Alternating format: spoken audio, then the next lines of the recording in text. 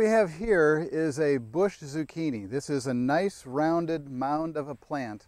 And there are several plants planted there all together, just like they always say, put them in a mound, put several of them, and they all spread out. It still stays as this nice little mound. It doesn't spread across the garden like some of the other plants here, the pumpkins and things where you've got vines all over. There are older vine zucchinis, but they take over part of your garden. The bush zucchinis are really nice for compact gardens, for people who don't have very much space. One thing you should do, though, is harvest them often. You want the zucchinis to be small. They're much tenderer and much nicer when you have small zucchinis. Don't wait until they get big like this. The plant will just grow a few big ones instead of having a lot of them.